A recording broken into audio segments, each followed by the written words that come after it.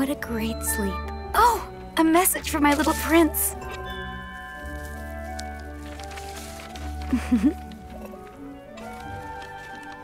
My Rose.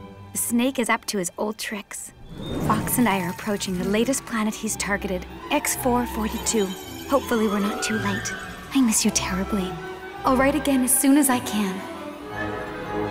That must be the planet we're looking for.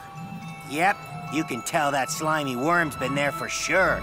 Well, let's pay him a visit, shall we?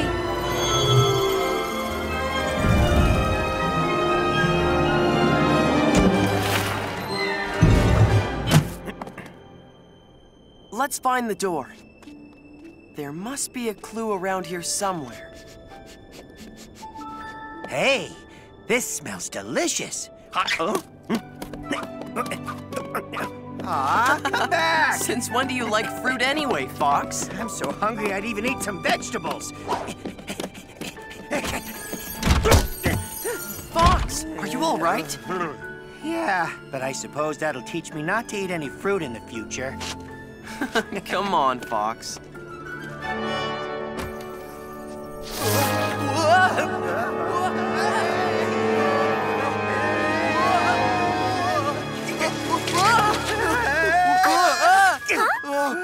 Oh no, my wish! Way to go! Now I've got to start all over. We're really sorry for scaring you. The worst part is that I don't have any more paper to order my wish tree from the Gargand. Here, what's your name? Juna. I'm the little prince, and this is my friend Fox. We're from planet B612. Nice to meet you.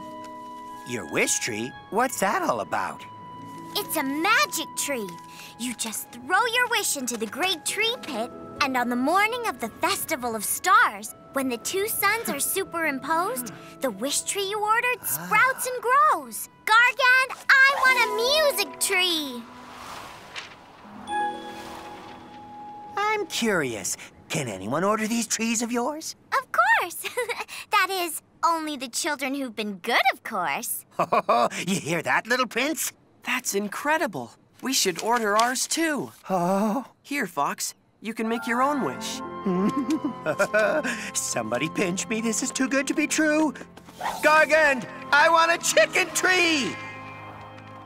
You're funny. You don't have to yell, you know. Oh. Gargand, I want a special tree for my Rose.